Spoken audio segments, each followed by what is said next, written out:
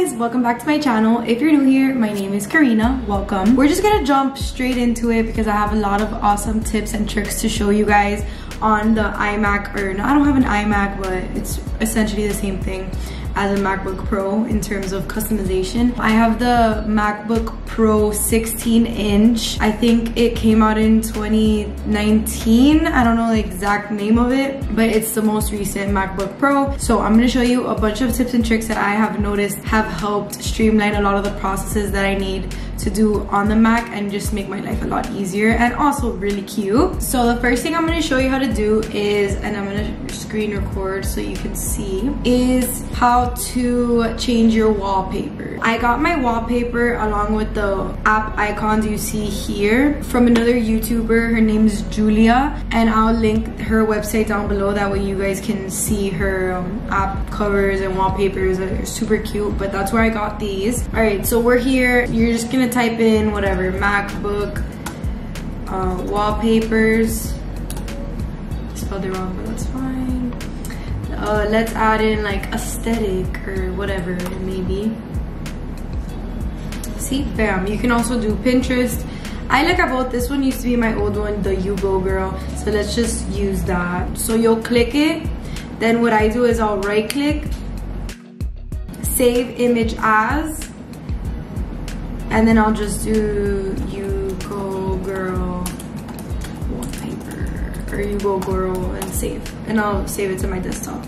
I want to stray you away from doing the simple way of adding a wallpaper, and that's to right click and put set desktop picture, because I had a lot of issues with this in the past where whenever I turn off my computer and turn it back on, my wallpaper was gone. And upon further investigation, I found out that it's because your wallpaper is like in another folder, because you obviously don't want to just keep this here, so you put it in a folder, you put it in your Dropbox, whatever it may be. So what you're gonna do is you're gonna go into your photos in your launchpad, and then you're going to create a an album here under my albums by clicking the little plus sign and name it wallpapers, or name it whatever you want. Mine is wallpapers because that's just the only thing I have here. And what you'll do is you'll drag this into your wallpapers photo album. Next, you'll go into settings and you'll click desktop and screensaver. In here, you'll be able to see under photos, when you open it, your albums down here and wallpapers, and then you could select the one you want. And then essentially what you'll be doing is creating a connection between your actual settings and your wallpaper, and it'll have nothing to do like with where the original photo was located. This would just be like way easier. And then what I like to do is just delete the original because I don't need it anymore because it's in my photos. Next, I want to talk about these app icons. These app icons again are from Julia's website as well, so I'll link that down below. How you're gonna do this is you're gonna go to her website, download the image or save as, the same way I just did it with the desktop through Google. If you want a Google one, you can do that by just searching up Apple folder icons, PNG, or transparent background, and then you could save one of those. But I really liked hers, so I chose one from hers, and the same thing, I just saved it to my desktop. I'm gonna show you guys now. All right, so let's just pretend we saved it. Bam. What you're gonna do is you're gonna open, or let's create a new folder. So this is how the folder originally looks. What you're gonna do is you're gonna right click, put get info, and then you're gonna need to open the actual PNG folder. Press Command A, which selects everything as you can see. Command C, which is copying. And then you're gonna click on this little icon up here and press Command V. And then as you can see, you have here your new example folder. You can make them all different kinds of things, stars, flowers, whatever. And they look really cute.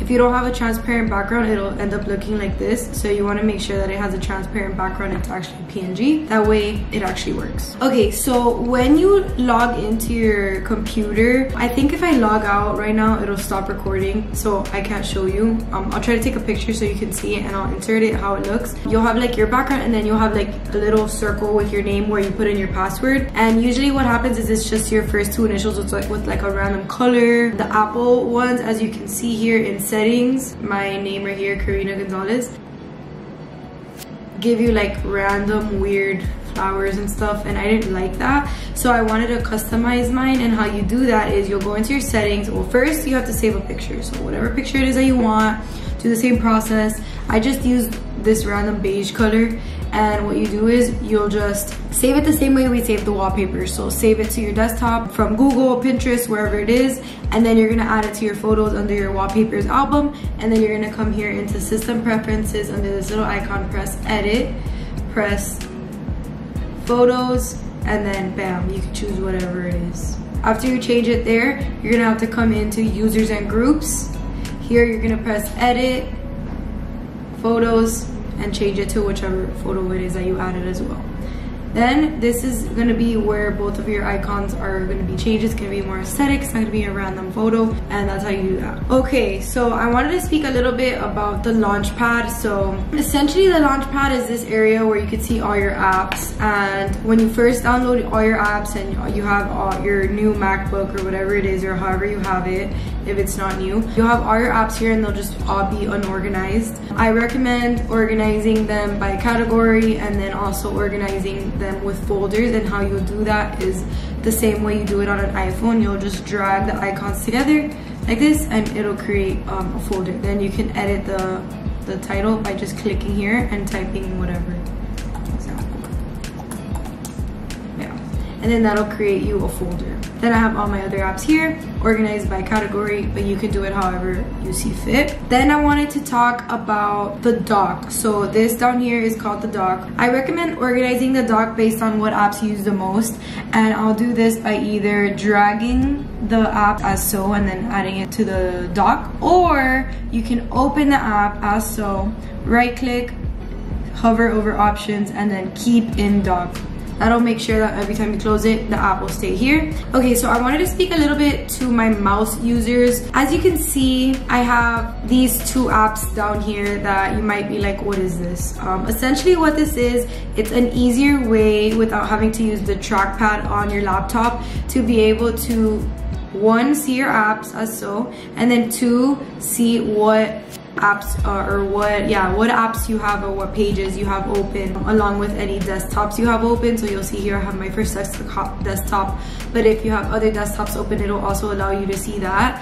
And if you're using a mouse, it's just easier to be able to click this, so that way you don't have to like be going back and forth between mouse and trackpad. You add these the same exact way you add the other apps. So you'll just go into whatever app it is. For example, here I have mission control, as you can see, and here I'll just drag it down to the mission control.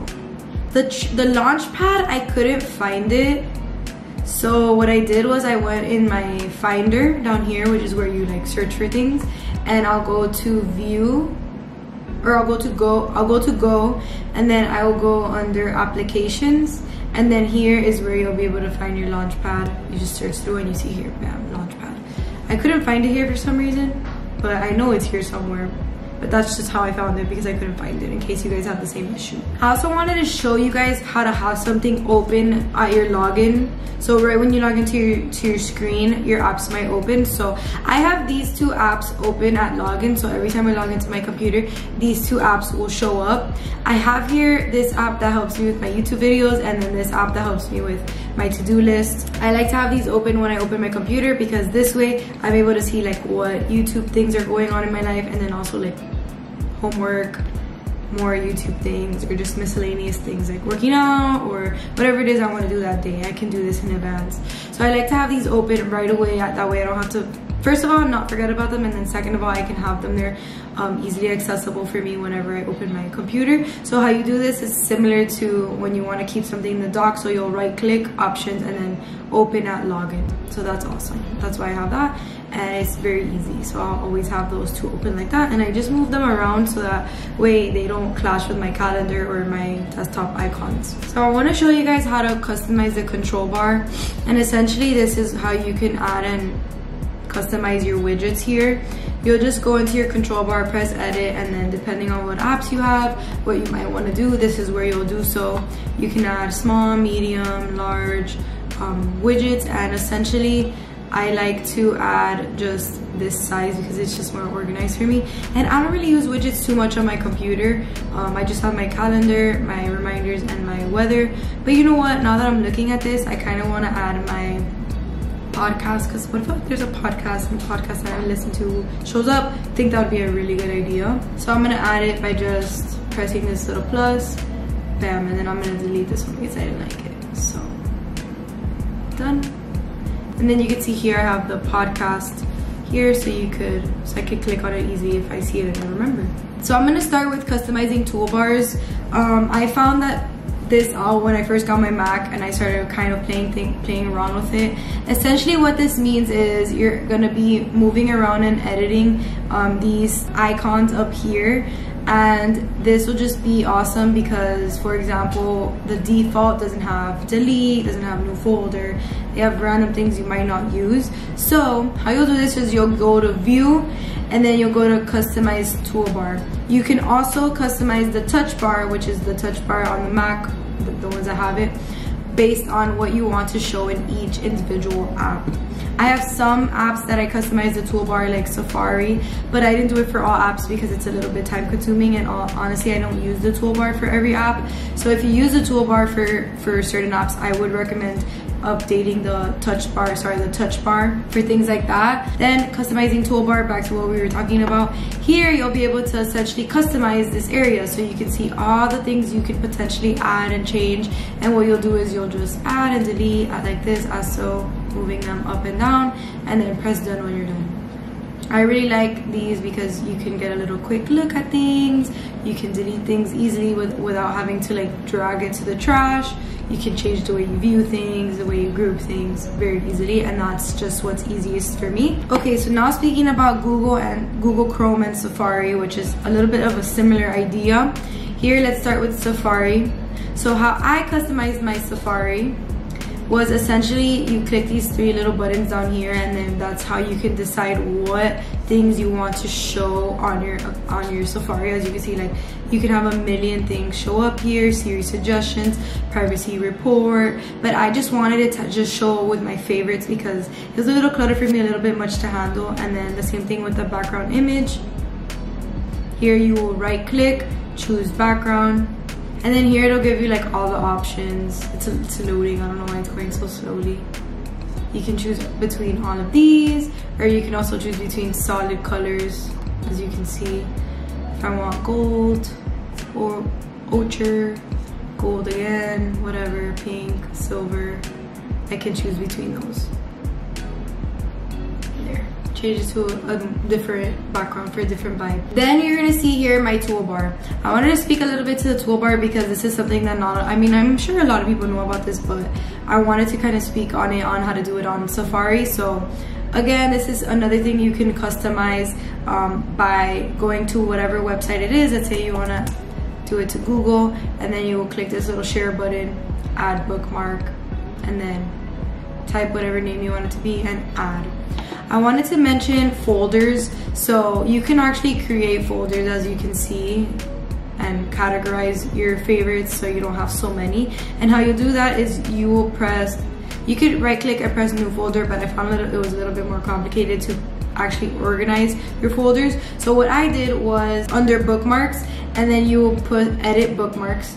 Here you'll be able to see your favorites by clicking this little arrow. You can press new folder down here, name your folder, and then that way whatever it is you can drag it into your folder as so. That's pretty much it for the toolbar customization of Safari. It's a little bit more limited in terms of Google Chrome. Here you have more options. Here down here it's just very similar setup. You'll do customize Chrome. You can choose a background. You can decide if you want your shortcuts to show or not. I didn't, so I removed it because it was too much to handle again.